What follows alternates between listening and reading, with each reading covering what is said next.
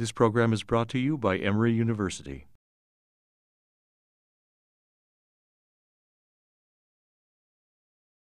And at this time, I'd like for us to get started. We're still waiting on a panelist, but I think we should just go ahead and go for it. So I'd like to welcome Emily Nicholas. She's going to be our moderator tonight. She's our treasurer. And welcome. Let's get started. Thanks.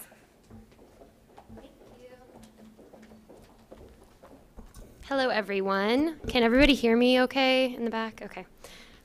Like Elizabeth said, my name is Emily Nicholas, and it is my pleasure to be here today to moderate this panel.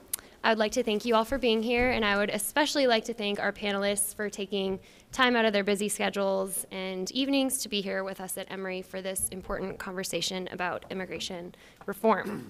The way this evening is going to go is I will introduce our panelists, and then Professor Price will give an overview of the current reform, just so everybody knows what's going on. It's been all over the news. A lot has been happening, so it would be great to get the updates from her. From there, I will ask some questions to our panelists, and then I'll open it up to questions from the audience.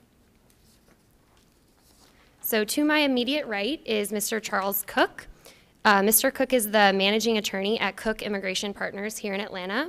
He served as the national president of the American Immigration Lawyers Association from 2008 to 2009, and it is my great pleasure to announce that he has accepted a position as an adjunct professor here at Emory Law, and he'll be teaching an upper level business immigration course this spring. So everyone who's registering on Opus at 9 o'clock, take that class.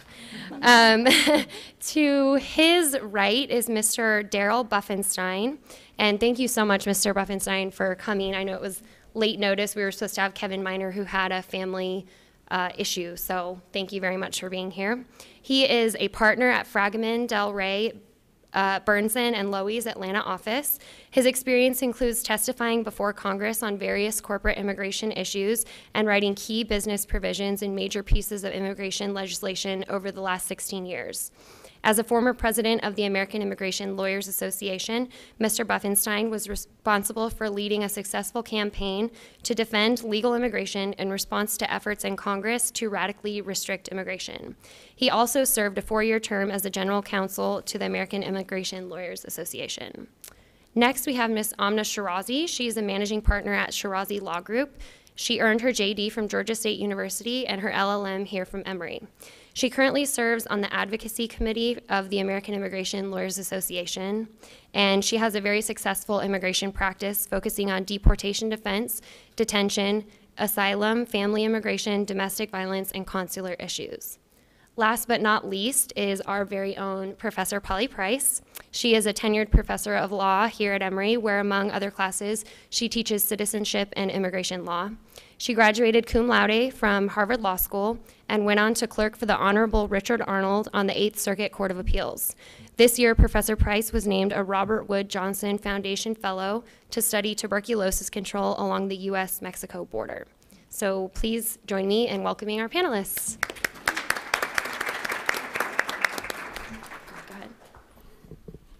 And I would also like to welcome you to Emory, and I appreciate all of you coming here, and especially our panelists for sharing their time with us.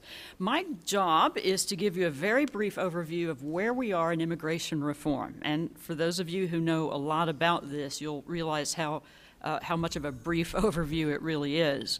But it's to set the stage for what we will be hearing from our panelists, who certainly know a great deal about these issues that are at stake. What I'd like to do is just begin with what I've termed here basics of the 2013 Senate immigration bill, the one that's been referred to as the Comprehensive Immigration Bill from the Senate. And it has a few features here that we should think about briefly. The bill addresses most aspects of the immigration process, from border and enforcement issues to legal immigration reform. It makes changes to the family and employment-based visa categories for immigrants, provides some increased due process protections, and increases the availability of non-immigrant workers to supplement sectors of the workforce. And most importantly, for many persons who are concerned with this process, it provides legal status, potentially, to 11 million undocumented immigrants within the United States. The group of 8 senators who put this together released a statement indicating that it's time to address these issues, quote, by finally committing the resources needed to secure the border, modernize and streamline our current legal immigration system while creating a tough but fair legalization program for individuals who are currently here. I want to show you just, again, summaries of the titles. It's a very complex bill, and I hope that our panelists will go into detail as necessary for their specific areas. But just in terms of the, let me see if I get my, here we have, just looking at Title I. So this is lengthy, but it includes border security, requirements for various border plans, triggers, and the structure for Department of Homeland Security oversight. Title II of the Senate immigration bill deals with the legalization of the current undocumented population, the regulation of future immigrant flows, and the integration of newcomers. So among the topics in Title II, how to deal with backlogs in the immigration system and increase visas. Some of that will come through, among other ways, eliminating the diversity visa lottery, the 4th preference category for family preference, not counting employee family members against the ceiling and so forth. So various specific provisions that are there, but that's generally what Title II addresses. Title III, interior enforcement, addresses, among other things, E-Verify, humanitarian reforms, and some due process changes. And Title IV addresses existing visa programs for non-immigrant workers and creates a new W visa for lesser skilled workers, along with a government office to monitor the current employment numbers in the United States and to adjust those visa caps accordingly. So in terms of detail, I want to show you, this is part of a chart of the proposed paths to legalization, paths to citizenship for undocumented aliens. I couldn't fit the whole thing on here, so all we have is the top, but I wanted to point out a few things for you, and this is from the Senate bill. If you see sort of paths to citizenship, there's a special agricultural worker path, and it says the fastest track to citizenship on this path is 10 years. There's a dreamer path, and that is childhood arrivals. It's similar to the DREAM Act, and in fact would cover most of those for whom the DREAM Act would have benefited, and they have a faster track. And then in the middle, it gets very complicated, and it could be, I'll leave it at that. This is, one reason to focus on this is we have yet to see anything on the House side that addresses legalization. So what I'd like to do really is spend less time on the Senate bill, since we've had that around since June, and lots of opportunity to think about it, and bring you up to date on what is happening in the House of Representatives. This is a recent headline. Some had predicted that with the budget crisis and government shutdown that immigration was dead for the year, but the Washington Post had a headline that said, immigration reform is definitely undead. And in particular, there are 5 immigration bills that have been referred out of committee within the House. So no votes yet, but these are significant steps forward. And what you'll notice about this is a piecemeal approach. None of these purport to be comprehensive immigration reform in the way that the Senate bill is portrayed. And I'd like to go over briefly with you what these 5 separate bills are. The most important is the border security legislation, or it's at least deemed to have the most bipartisan support in terms of its chance for gaining broad bipartisan support. And here's a quotation about that. The Border Security Results Act, which is the name of the bill in the House, addresses border security. It does not address immigration reform. The reason is simple. According to Representative Michael McCall, we cannot repeat 1986, where legalization happened, but the border security enforcement measures were never fulfilled.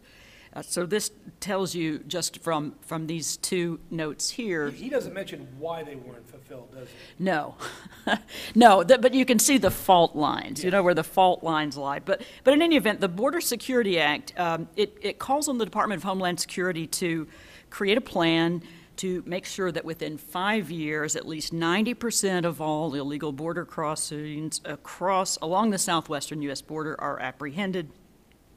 The bill also lays out several ways to measure how well security is improving along the border, such as the amount of illicit drugs seized by Border Patrol agents. Okay, so that's one bill. And then moving on, agriculture workers. They have a bill that has been reported out with respect to this group. This legislation would allow foreign agricultural workers to temporarily come to the United States. It would allow immigrants to stay in the country for a period of 18 to 36 months, depending upon the position. The cap is set at 500,000 visas, although that can be adjusted according to market needs. Now, the critical point here is no path to a green card. And it also sets clear incentives for farm workers to leave the United States at the end of this period. For example, employers are required to withhold 10% of workers' wages in a government trust fund, which they can retrieve only when they return to their home country. And again, while the House bill allows current undocumented immigrants to join this new agricultural guest worker program, it lays out no pathway to a green card and ultimately citizenship like the Senate legislation does. All right, a lot of action in this area, high-skilled workers, and I brought in a recent New York Times headline, Business Conservative Alliance presses for immigration action. So if you sort of follow the money on what are the priorities for immigration reform in the House, this is one place to look. High-skilled workers, the proposal for the House of Representatives increases the number of visas for high-skilled immigrants. And as I say here, this bill is backed by a number of industry groups. SLU might not be the most appropriate word, but that's a number of industry groups. And here the House and Senate seem to be very much in accord. The House bill for high-skilled workers is similar to the Senate bill. Both bills would lift the current 65,000 cap on H-1B visas, which this year was reached in 1 week. The House would raise it to 155,000 with an additional 40,000 for immigrants who graduate from a U.S. university. In the Senate, the cap is set at 110,000 and can go up to 180,000 with 25,000 more visas set aside for foreigners who had earn advanced degrees here in the United States in science, technology, engineering, or math. Now, there are two other bills that I will say less about that have been reported through committees. There's the SAFE Act bill. It increases the authority. I'm not endorsing the names. It happens to be known as the SAFE Act bill. It increases authority of state and local law enforcement in punishing illegal migrants. These are the descriptions taken from the bills themselves, among other things that this does. And then there's a bill specifically with respect to employment enforcement. E-Verify mandates employers to check on the legal status of employees or face harsh fines. So I think I will stop there. That's, again, an inadequate overview, but hopefully enough to get us started on this discussion. Thank you so much. I'd like to first just turn to Mr. Cook, who was booing during the SAFE Act portion. Can you tell us a little bit about why the SAFE Act is not a good act? And imagine the worst bill you could write if you hated all immigrants. This is worse than that. It's a terrible bill. It completely eviscerates civil rights in the United States, completely destroys any humanitarian touch we have to our programs. And at the end of the day, it will never see the light of day as a bill. It was written by the anti-immigration group Center for Immigration Studies, the Federation Against Immigration Reform, or whatever they call themselves for FAIR these days, and the other related anti-immigration groups. It's a terrible, terrible bill put forward by the worst of the anti-immigration congressmen. It passed on a voice vote by majority of just Republicans, no Democratic votes, and it will never see the light of day. It really is a horrible bill. It makes, I refer to IRA. IRA was a bill, the Illegal Immigration Reform Act, Immigrant Responsibility Act 1996, was a bad bill. This is 50 times worse than that bill. It will eviscerate civil rights in the immigration context. That's why it's bad. So you give it about a 3% chance of going to a vote? I don't, that bill will not see a vote on the House floor. Not at all. How do you feel about it? I really don't like it. As a follow-up to that, I heard you speak at another panel recently, and you were adamant that we would see immigration reform this year. Are your feelings the same towards that? Can you explain where we are in terms of progress? Are we going to see a vote? And if so, are the major provisions going to be passed in terms of a pathway to citizenship for the 11 million? I'd love to hear Darrell's view on this. I remain convinced that we will have immigration reform vote this year. I do. I remain convinced. Even when they said it was, before they said it was undead, they said it was dead, which is why they had to come out and say it was dead. I believe that the government shutdown helps the immigration reform bill. I'm disappointed, by the way, that the Emory Republican caucus is not here, because at least two-fifths of this panel are Republicans. I don't know if everybody else is, but two of us are. This is an important issue to the GOP if they have any hope of ever winning an election in the future for President of the United States. Period. They need to win, and the only bill they have to win on is immigration that's pending in Congress right now. People complain or note there's very few days that Congress is in session between now and the end of the year. I think there's now 12 or 13 days or something like that. You don't need a lot of time in the House to have a bill. It's not the Senate. You can literally, as evidenced by the fact that we voted 44 times to eliminate Obamacare, you don't need a lot of time to put a bill on the floor of the House. And nor do you need a lot of time to get it through a committee. Most of these bills are done that would form the basis of a piecemeal approach towards a comprehensive solution. They're mostly done, and they're just waiting to be voted on at this point. So I remain convinced. I'd love to hear Darrell's point of view, though. Well, if I may, I think, you know, the problem with these political prognostications, particularly on the bill, is they're 100% accurate 50% of the time. And I think there's, Chuck makes a very compelling argument. I think that's definitely a scenario that could play out. I just want to throw in the other side. When the general election was over, everyone woke up the next morning and said, wow, immigration reform is where it's at, and the Latino vote is going to dictate moving on immigration, making things really shake the system up and give a good chance for comprehensive immigration reform. But what it didn't take into account, and what's become more evident in the House races around the country, there are very many seats where there is Tea Party opposition in the primaries, and the folks that are in the incumbents in those seats are going back and saying, well, hang on, what's the calculus here? Maybe from the presidential election standpoint, immigration reform is a good idea, but I can't worry about that. I'm worried about my seat, and what's the benefit to me saying that immigration is a good thing?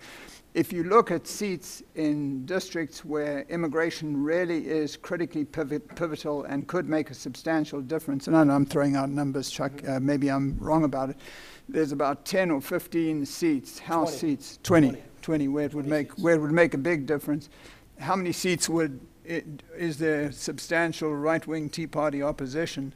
You know, probably 60 or 70. Probably 16 of those. There's a chance for opposition, absolutely. 60 or 70. So the arithmetic isn't tremendous in that connection, and the government shutdown plays both ways. It plays the way Chuck said, and then it also plays a different way, which is the Republicans in the House saying, listen, what do we stand?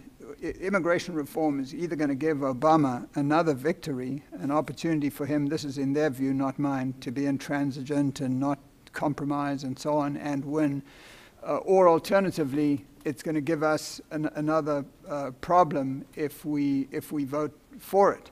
So either way, we lose. That's just sort of a different perspective. Now, Chuck is close to a lot of Republicans in the House, knows what. Well, you know, it's really interesting. Tonight, there's actually a race tonight that's very, very important on this issue. And oddly enough, it's in South Alabama. It's a Republican. It's a congressional race to fill an empty seat, but it's only 2 candidates are Republicans. One who is sponsored by the Chamber of Commerce, who's been pro-immigration reform. The other is a Tea Party guy, and depending on how that race goes, could play a lot into the strength of Tea Party candidates going forward. If the mainstream GOP guy wins, I think we have an increased chance for immigration reform. Oddly enough, if you took the bill that was introduced by the Democrats, which is a Senate bill, it's called H.R. 15, and had a vote today on the House floor, it would pass. It would pass. There's enough votes to pass the bill. It goes back to the Hastert. They call it Hastert rule, but it's not really a rule. It's a Hastert recommendation, I think, that Boehner will not bring up a vote on any bill unless a majority of Republicans support the bill.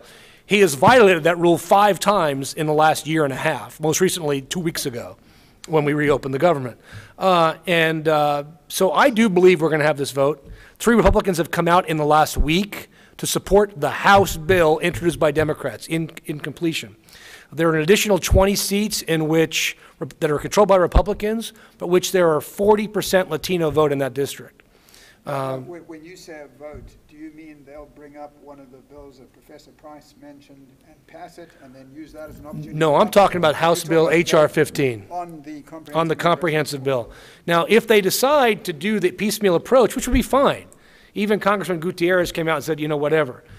What they will find, I think, is a large willingness to negotiate. This is not health care. This is not turning over the only legacy item I have, I'm not going to negotiate.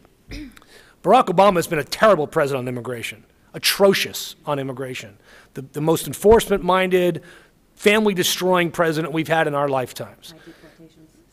That's the most deportations ever. I mean, ever. It's been remarkable in 5 years. DACA? Well, DACA was a payoff to keep his campaign offices open. Dreamers were shutting down his campaign offices last spring before the election. He had to do something. I mean, if you think it's anything other than a political ploy, I mean, that's clearly what it is. But he will negotiate. And I wouldn't be surprised if there is a bill that comes up that passes the House that says, no path to citizenship, but we'll give you legal status for 6 or 8 years. Frankly, I would take that because that's just the law now.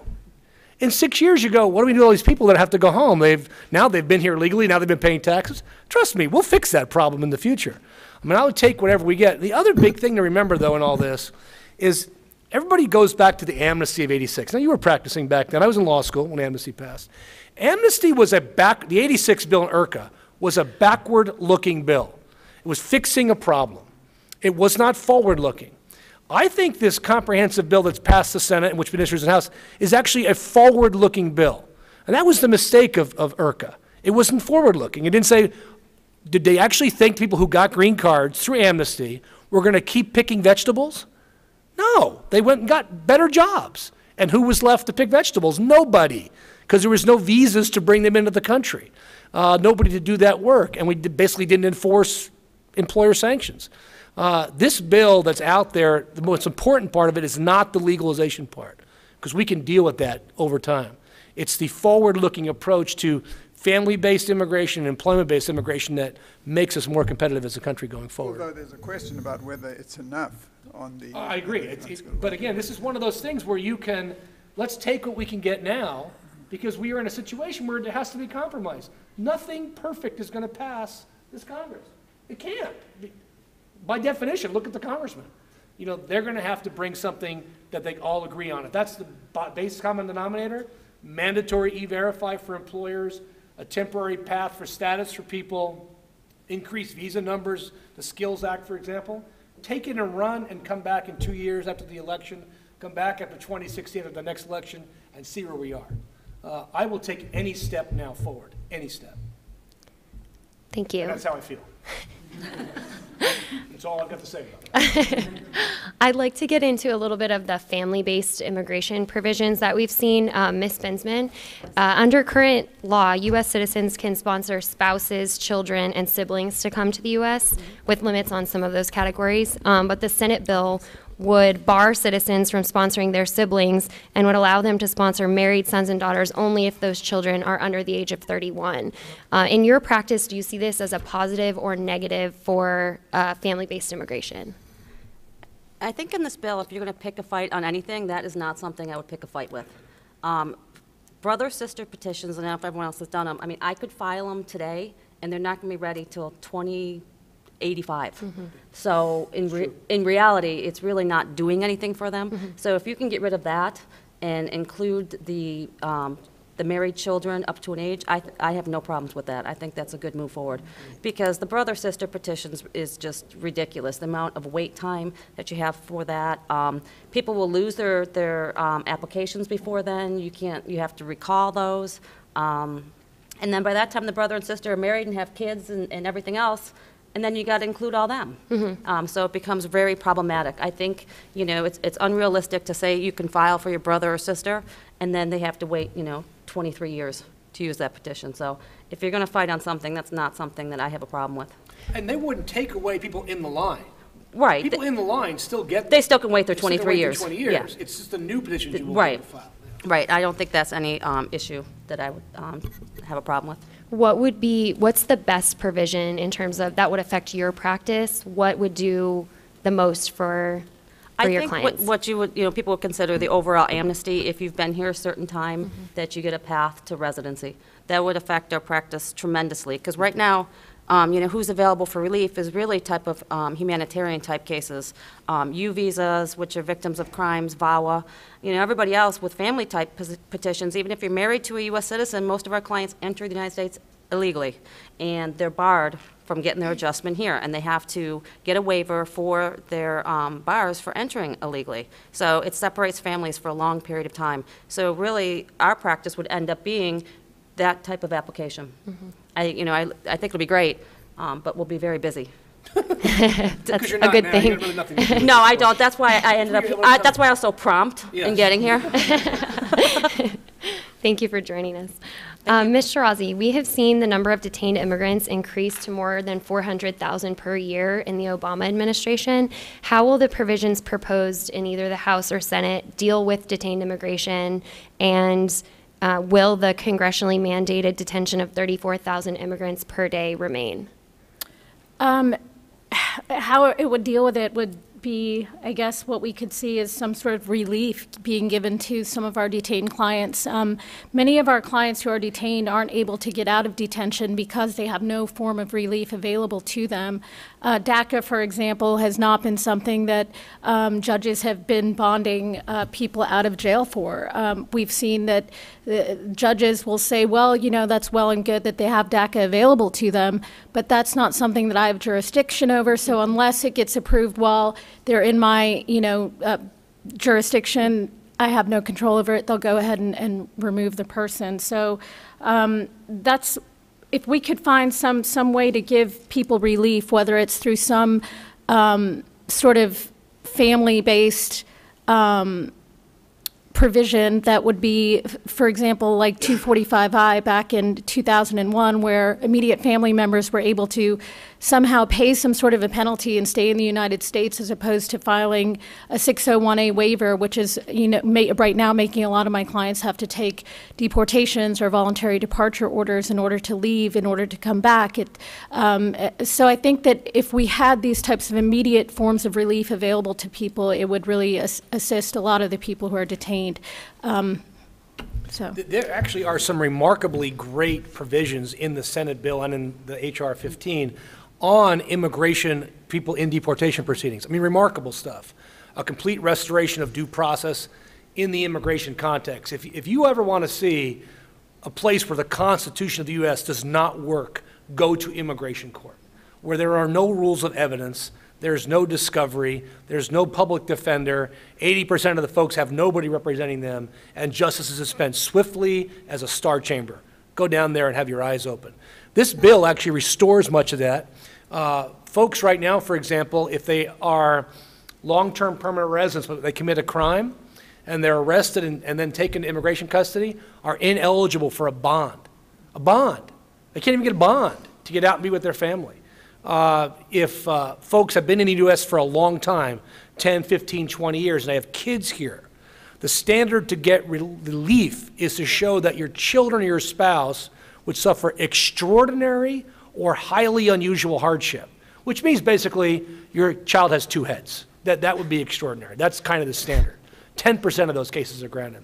This bill restores standards of hardship that are rational to an actor, rational under the Constitution. And, you know, that's what we need. Now, I will tell you, Amity, you said something very interesting, 245I. I want to ask you, Daryl, what are the chances that 245I is coming back? Zero. Zero. 245I, you know, we're jargon speakers. So I really apologize in advance. 245I is a section 245I of the Immigration Nationality Act, which said that if you entered the U.S., the last time it was in law, if you entered the U.S. before December 20th, 2000, and somebody filed for you for an immigrant petition before April 30th, 2001, then when your turn in line comes up, you can pay a fine. That is the very definition of an amnesty, by the way. That will never come back. I mean, it's just not going to happen because it's an amnesty. But that was a good thing. It helped people. The sad part about that is people didn't realize how good it was. Evidenced by the fact that everybody applied on April 29th and April 30th.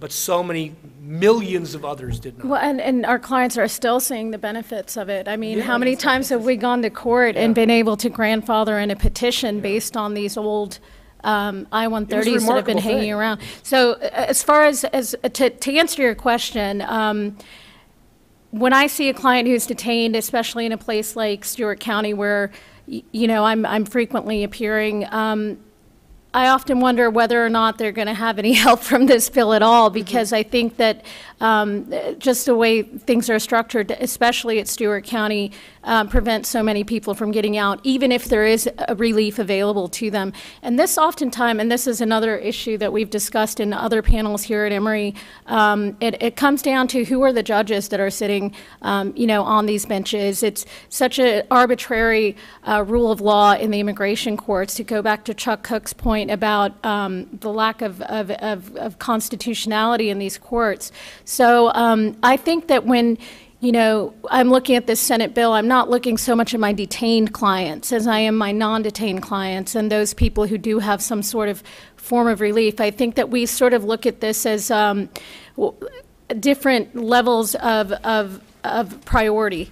In this situation where she spoke about, I'm not going to pick this fight. We know that we're going to have casualties with this Senate bill or the House bill or whatever bill that's passed. I agree with Chuck in that I'll take whatever we're given at this point, because right now things have been sort of at a standstill for many of my clients. I have clients who are begging to be put in removal proceedings so that they can defensively apply for some sort of work permit or something that's going to give them some sort of status to be able to get a driver's license. So many people are just sort of in no man's land. And so I would take anything that's given to us. So if it doesn't help my detained clients, and I wish it would, that to me is, they're already, honestly, especially if they're in a place like Stewart County, halfway outside the country as far as I'm concerned, I want to help the many of my clients that are here, that have kids who are, you know, working, paying their taxes, you know, not committing crimes, and just trying to become legal in any way that they can. So.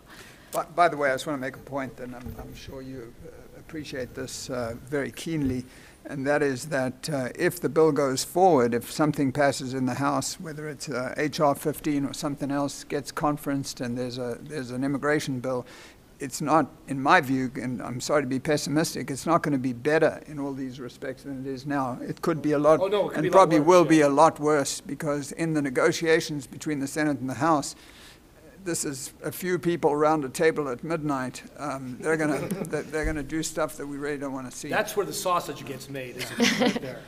Conference committees. The what? The sausage, where's the sausage?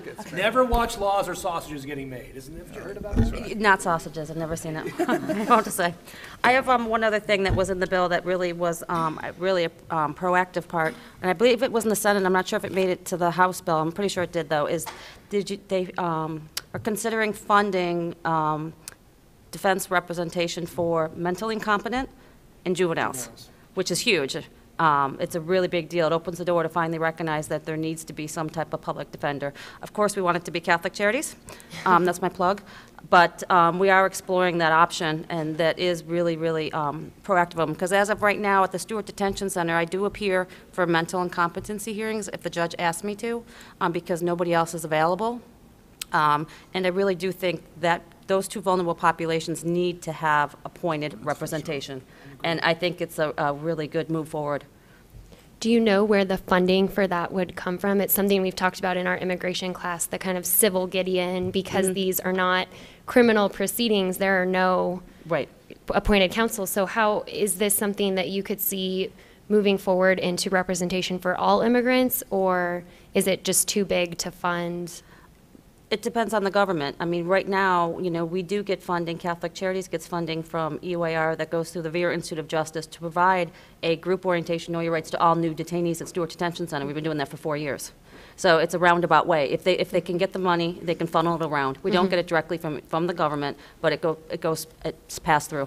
So yeah, there is the money, and they can figure out a way to do it. Yeah, that would be very helpful, I'm sure. Well, they found enough money to spend $36 billion to buy Sikorsky helicopters to patrol the border. They could probably find $5 million to fund indigent defense in the United States. I mean, yeah, I mean, I don't. It's a meaningless amount of money in the grand scheme of things. I don't think finding the money is really the issue. No, I agree. Speaking of the border security issues, Professor Price, on the issue of enforcement, do we have an illegal immigration crisis on our hands today? And also, based on your experience working at the El Paso border last summer, do you think that we need to strengthen our borders, or do you think additional border security would have adverse consequences?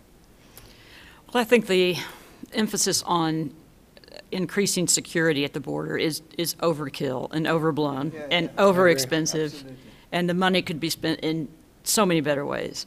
And it's, you know, as most people here are probably aware, the undocumented population of 11 million is, you know, at least half of that are visa overstays and not persons who are surreptitiously crossing the border. So from my experience in El Paso, it looked like we're pretty secure. I saw along the Rio Grande something that looked like a sort of a new age Goodyear blimp of a small size over at Air Force Base, but it was right along the border. It was the eye in the sky, and Border Patrol agents everywhere. I mean, it's hard to imagine beefing that up. But so I thought that there was plenty of security and spending money in that way. I mean, you know, it could help marginally. But one of the reasons that I was in El Paso, I was working at the Federal Centers for Disease Control quarantine station on the issue of cross-border tuberculosis control. So it raises all sorts of public health issues where authorities on both sides of the border don't care about citizenship or nationality. They care about the public health concern and how to contain it. And so some of these enhanced security measures have really, you know, caused some problems with, you know, the frequent border crossers that are, you know, completely legal and with commerce and so forth, and just trying to control that. So from my perspective, I think it's just, it's too much emphasis on the securing the borders, but I see politically why that is prominent. You know, it's funny, I had a conversation last week with a Republican congressman who acknowledged that, in his opinion, the border was secure. We could build fences, but he says fences are meaningless. He was concerned about having knowledge of how many people are coming in. To him, it was an issue of surveillance. When this bill talks about having 90% of the border secure, well, you can't just make up a number. You got to know. So rather than buying, and literally, if you read the Senate bill, you will see that they literally pick up 8 Sikorsky helicopters in the El Paso sector, 3 in the Hidalgo sector. I mean, just crazy stuff like that. But the key issue to him was surveillance. Getting that eye in the sky, knowing who's coming in. Because once you know who's coming in, you can do a much easier and better job of stopping them in the future. Yeah, you know, I'd like to add, I think that we have an illegal immigration problem And the reason we have it is because Congress and U.S. policymakers and successive administrations have created it. That's the reason we have it. So and the extent to which they do that is not generally known. So just to pick an example, if you create all kinds of consequences, if you have a system that makes it extremely difficult to extend someone's status when they're here on a legitimate visa, and they get tied up in bureaucracy, and the visa doesn't get approved in time, and they have a period of time that they're not lawful, then we say, well, they're illegal. Well, the system has created that illegality, and we change the laws so that people who've committed very minor infractions are now treated like dangerous criminals. And then we say, well, we've got a problem. We've got all these dangerous criminals. We need to deport them. Well, we defined dangerous criminals as people who had previously what was referred to as a misdemeanor and maybe didn't even have intent for the crime.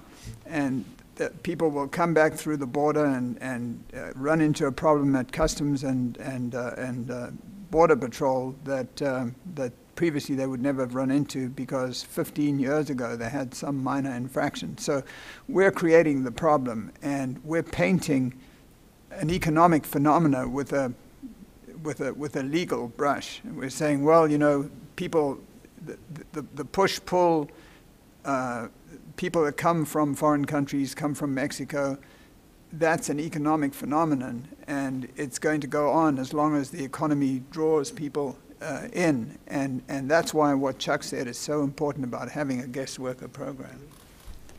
Staying with you, Mr. Buffenstein, I would like to talk with you about H-1B visas, and we've seen a lot of CEOs, big CEOs like Mark Zuckerberg, everybody knows him, speak out in favor of Facebook. He has spoken out in favor of immigration reform, and specifically in favor of increasing the number of H-1B visas available annually. Can you talk about how that would affect your immigration practice in the business world, and whether you think that's a good idea? Right, and to step back a second on that, the immigration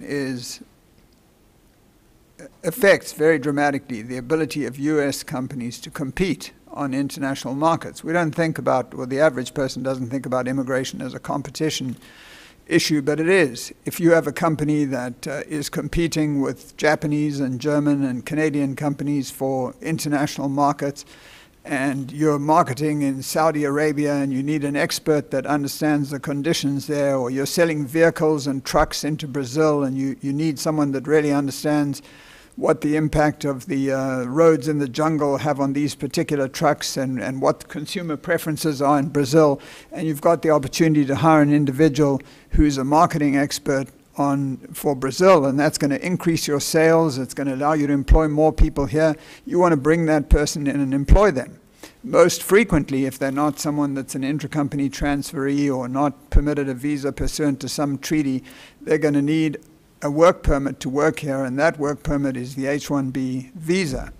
Over the years, successively, it's been tightened up, and more, there's been more and more enforcement in connection with it, more and more hoops to jump through. A quota was added in 1990. Before that, there was no quota, and then a certain promise to the Labor Department about wages and working conditions was added. It was 4 or 5 lines that ended up being 65 pages of fine print government regulation. But more and more conditions were added to the visa. We today have the base quota for these visas is 65,000, and then there's 20,000 additional for U.S. master's degree holders. But that base cap is unchanged since 1990. So if you look at 23 years, how the U.S. economy has changed. Back in 1990, 15% of U.S. households had a personal computer. And today we walk around with personal computers in our pockets. So the economy's changed, the information technology revolution has been evident, and we have the same number of H-1B visas. That's why people like Zuckerberg are getting on the bandwagon and saying that this is very bad for the economy. The Senate bill would increase the H-1B cap, the base cap, to 110,000, and I think Professor Price mentioned that. And then there's a market escalator that could potentially increase it to 180,000.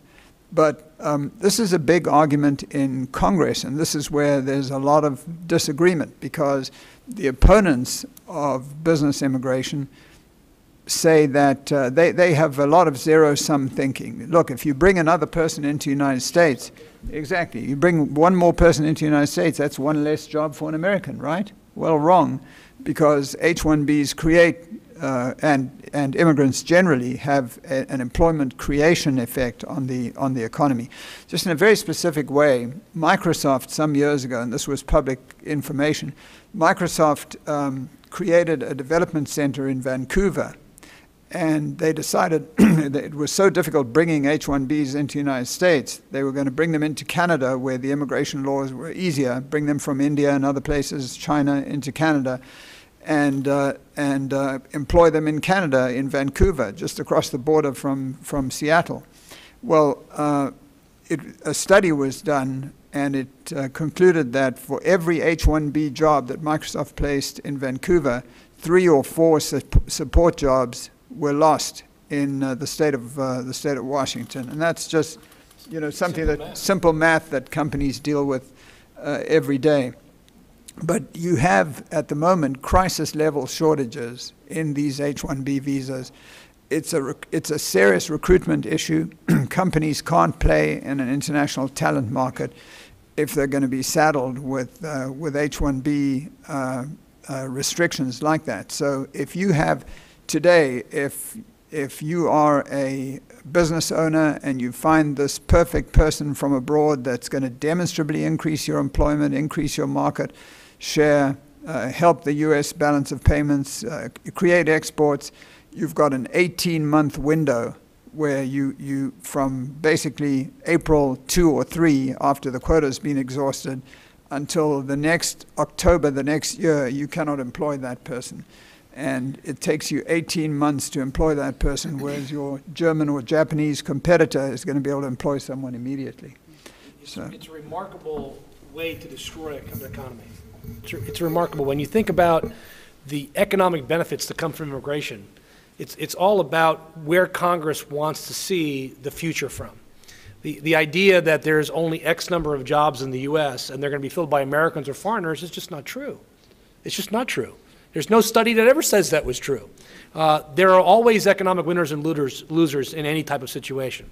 And expanding immigration, like we're talking about, and changing it under this bill creates $1.4 trillion in economic growth over the next decade, $140 billion a year of growth, increases GDP by 3% over the next 10 years. There are losers. There are some low-end wage earners that will earn less because of the temporary worker program, but very few.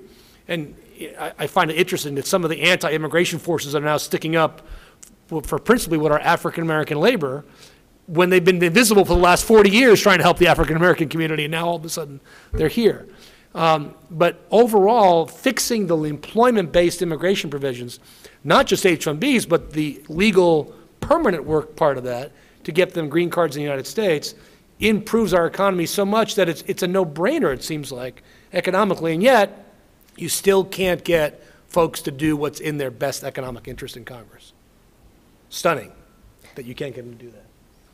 Yeah, there's a recruitment problem for U.S. companies and a retention problem. The recruitment problem has its best expression in the H-1B issue, and then as Chuck mentioned, getting people green cards and so on, there's a major retention issue. You can't keep people and you can't incentivize them unless you can get them and their families out of limbo, get them and their families a green card. And currently there's 140,000 visas available for green cards, but out of that 140,000, probably at least 70 and probably more than 70,000, probably closer to 60% of the 140 are spouses and family members that have to be included in the 140. And one thing that the Senate bill does that's important is it exempts the spouses and families. It says if you're coming here to work, you can come to work and your spouse and family doesn't get counted again under the quota. which is pretty important. And it also substantially increases the per-country limit from what it currently is. For example, if I'm from India and I work for Microsoft and I have a bachelor's degree and they sponsor me today, they start today, estimated I should get a green card in 2035, 2040. That's how long that line is. Because in front of me are 240,000 other Indian nationals with bachelor's degrees, plus their wives and kids. And for me, under the current quota system, in my category, there's approximately 1,500 green cards a year. So you just do the math, 240,000 to 1,500, it's going to take a long time. This bill fixes that to a great extent, and that's vitally important. To show you how bad the H-1B problem is, you may have heard in the news in the last week that a large foreign company called Infosys just agreed to pay a $35 million fine for immigration violations. You guys heard of that the last couple of days? What was that about?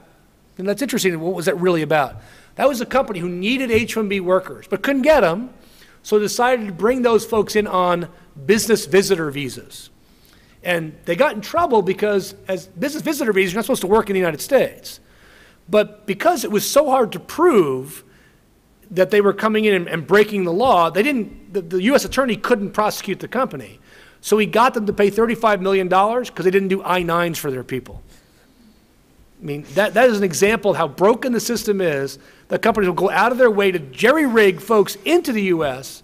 and find out that it's cheaper to do that and pay a $35 million fine than anything else. Because I'm going to tell you, they made more than $35 million on that, I'm guessing, on those folks.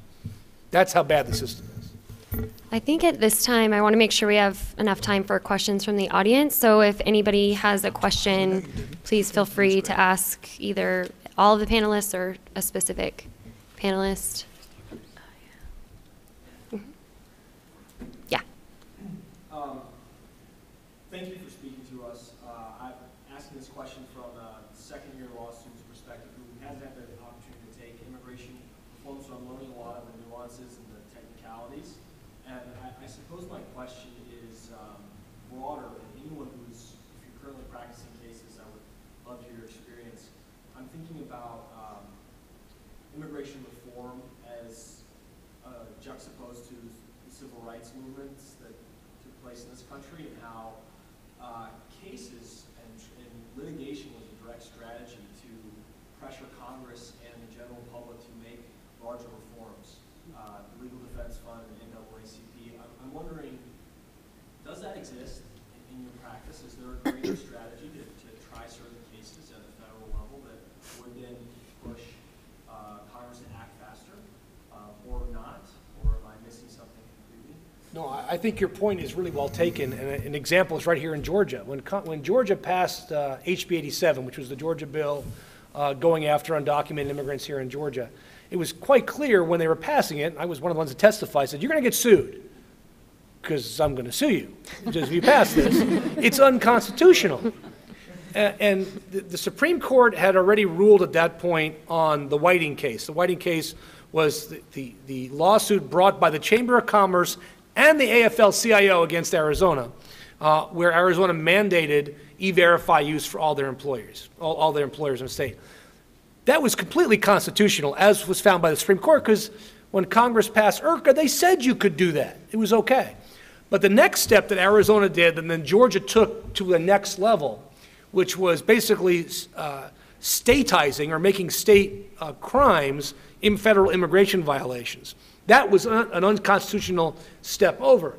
So by bringing that litigation, ultimately it got to the Supreme Court in the Arizona case before it got in the Georgia case, where the Supreme Court said, no, you can't do that. That's actually one of the motivating factors behind, I think, the election and the findings that we can't allow the states to enact state immigration laws and expect to move forward federally. So yeah, I think there is a place, for example, in this. Another piece of litigation, and I love litigating. It's one of my favorite things in the world to do, because there's nothing better than suing the government and winning. Nothing. Because they pay your lawyer's fees, which is even cooler, because most of your clients can't pay you. So that's the problem in immigration. Suing the government twice and winning. Twice and winning is even better. Right now we're suing the Board of Regents here in Georgia, because they refuse to let kids who have DACA, Deferred Action for Childhood Arrivals, to pay in-state tuition or to go to any school in Georgia, even though these kids, as defined by the federal government, are lawfully present in the United States. So they're no longer, quote, illegal. And yet, you know, we'll see what happens in December when we have a hearing in front of the judge, but there is a place for litigation. Unfortunately, it's not as sexy as the civil rights movement stuff, which was so based in the Constitution, but even at the court level, where litigation has been brought on the issue of forcing judges to call for appointed counsel for mentally incompetent people to determine competency. That's now a requirement when that happens. That wouldn't have happened absent litigation on that issue to the board. And I would just add to that, there's groups that do have a similar litigation strategy, for example, the ACLU Immigrant Rights Project, and so there are specific goals that they are in fact working on to try to establish favorable precedent and so forth, but it's a good model certainly for them to try to follow. There is all kinds of litigation on immigration issues. I mean, massive amounts of litigation. We just happen to live in the 11th Circuit.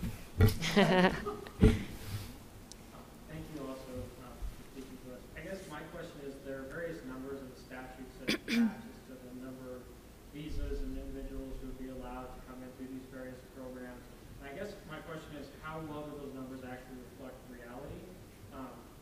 What percentage of individuals who are currently seeking H-1B visas would get them as a result of this? You know, it sounds great because they're doubling the number of visas that would be available to people, and some of these other caps sound like there's a substantial increase nominally in the number of people who would be allowed to stay in the country.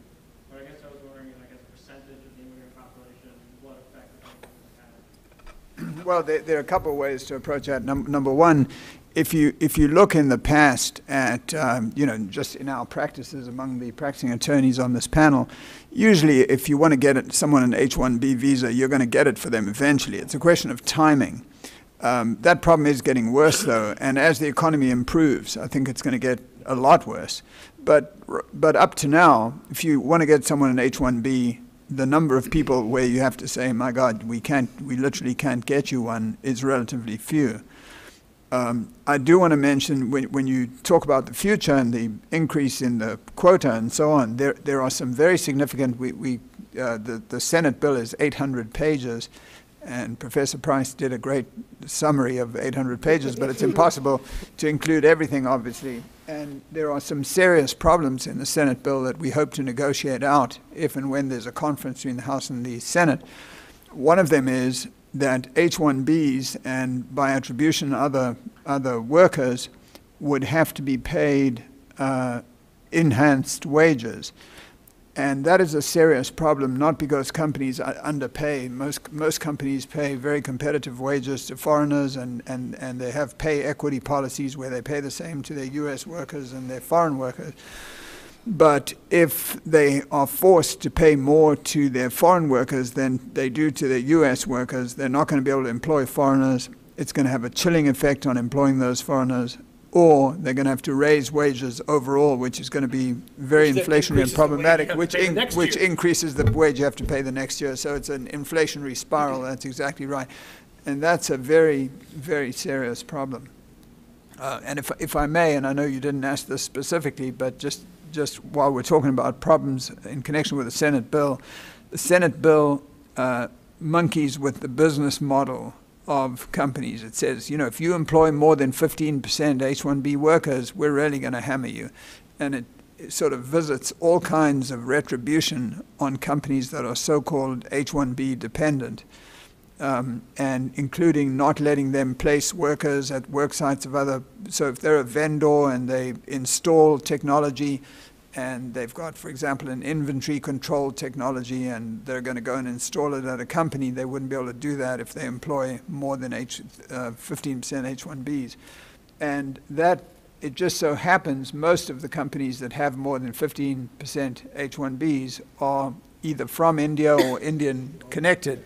So that is really a disproportionate slap at India, and which fortunately just in recent weeks is being characterized as it should, as a trade issue, not an immigration issue, it's a trade issue. And the Indian government is in discussions with the U.S. administration about it, and there's some talking about fixing it in some way, but it's a problem. Yeah, almost as if it's a tariff. in Right. some ways. Terrible. But the interesting point you bring up, where did the numbers come from anyway? For example, in 1990, Darrell, where did the 60,000, 65,000 H-1Bs come I'll tell from? you exactly. I know you know, that's why I want you to tell Well, us. Warren Lydon, who was the at the time the executive director of the association that Chuck and I have been the president of, American Immigration Law Association, he and I were talking to Bruce Morrison, and Bruce said we're banning H-1B visas, and they had a proposal to ban it. Right. And we said, my God, you can't do that. And we got the Chamber and NAM and the American Electronics Association and everybody involved in that.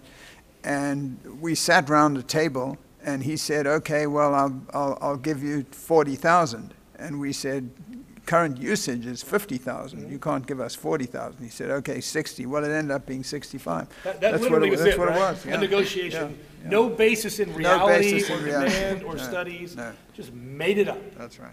Welcome to the world of immigration law. In the back. Yeah, I have a question for the gentleman on the farthest left of the panel. Because it sounded to me like when it comes to H-1B visas that you're in favor of less regulation because regulation is economically detrimental. And I'm wondering with other types of work visas, like specifically H-2A, if you would be in support of more regulation. For example, H-2A would be like farm worker visas. One of the hoops that the government is making companies jump through is that they're to demonstrate that there are not sufficient U.S. workers who are able, willing, qualified, and available to do the temporary work. And the reason I'm asking this question is coming from a perspective. About 2 summers ago, I spent 2.5 weeks in the Salinas Valley area trying to get hired. I'm a U.S. citizen and found like a really, really systemic stonewalling of that. And so I'm wondering, there's a lot of, I think, big ag in that area is just ignoring the government regulations. And I'm wondering if you would be in support of for those types of visas. Maybe immigration is more nuanced. That in some places we need less regulations, and some places we need more regulations to prevent industry from creating a racially monolithic workforce that they can exploit.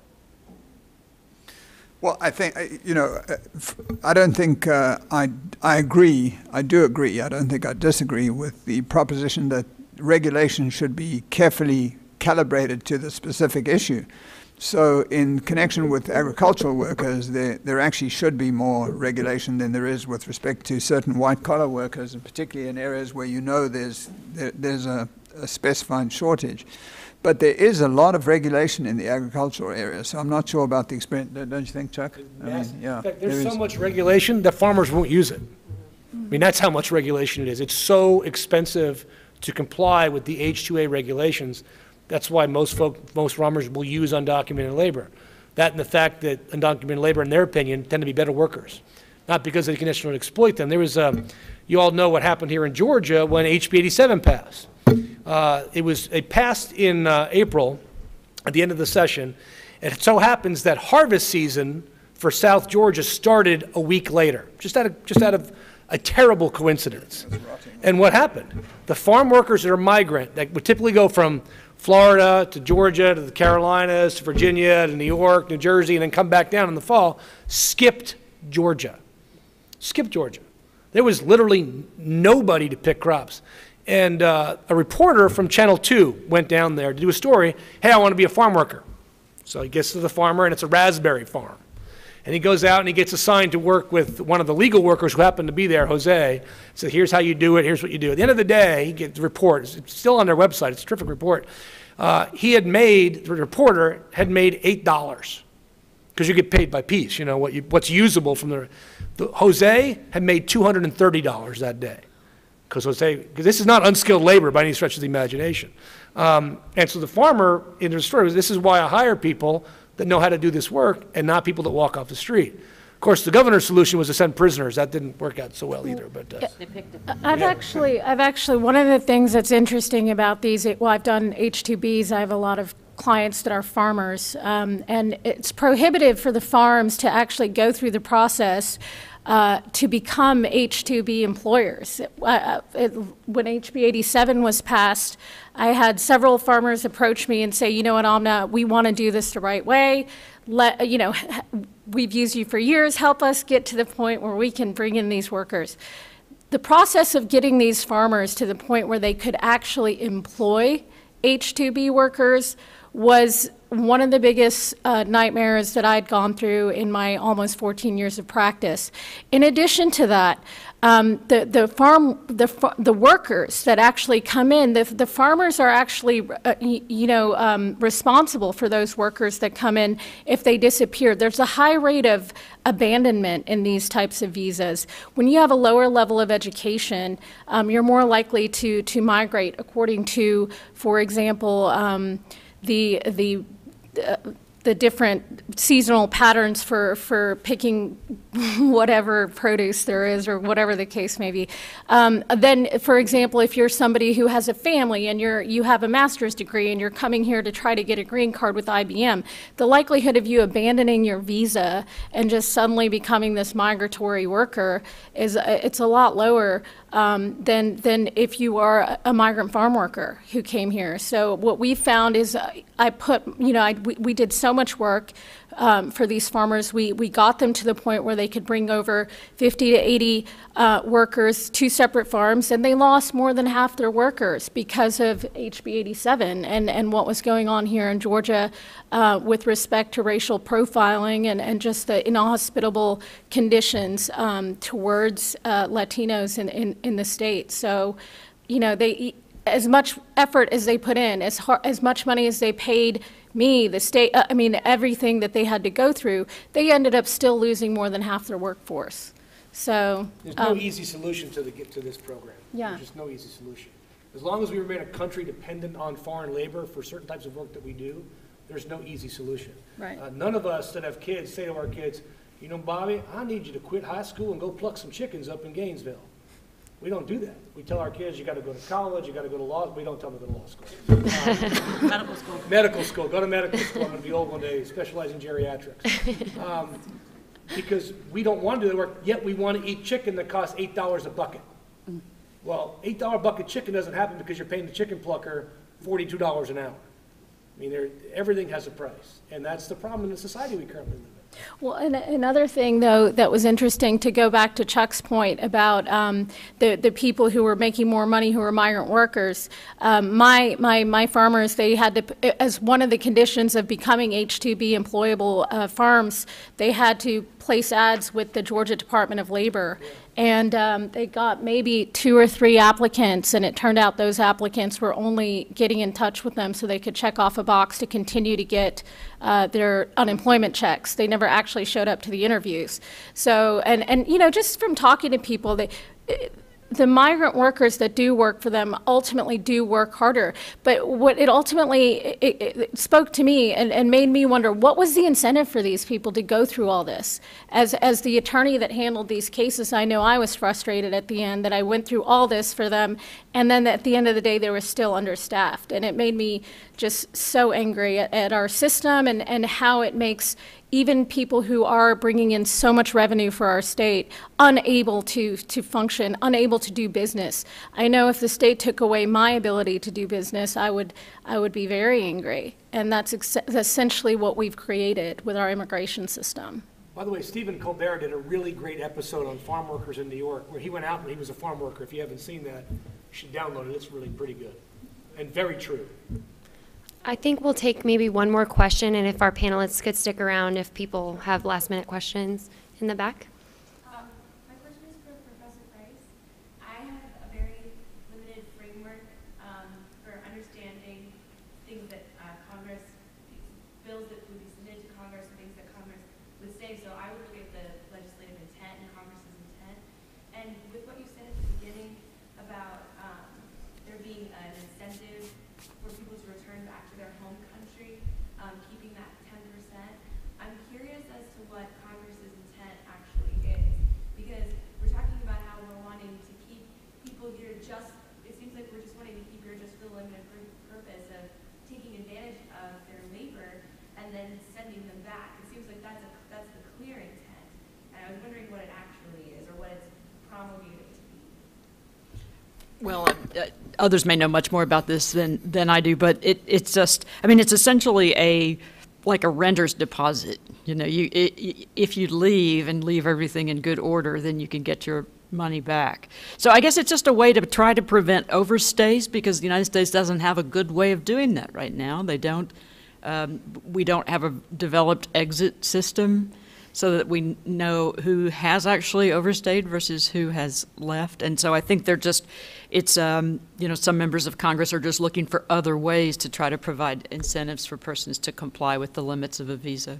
The Senate bill and the House bill does have an exit control system mandate in it, but no funding for it. If anybody who's traveled to Europe, you've been to Europe and you go to the airport like in Amsterdam, and when you go in, of course, you have your passport. But remember, when you come out, you also go through passport control. That's why you're still in those little glass rooms at the gate, so you can't leave because you've been through passport control. Do we have that in America? No. You just go to the international terminal, hop on a plane, and off you go. That's why we don't know who stays. So part of this bill is not only holding their money so we'll know they go, but also developing an exit control system from the United States. Now, I had a better suggestion. I think it will work just fine.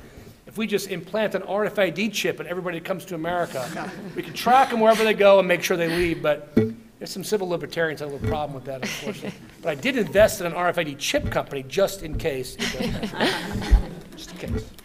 Okay, well, thank you all so much for being here, and please join me in thanking our panelists. Very good.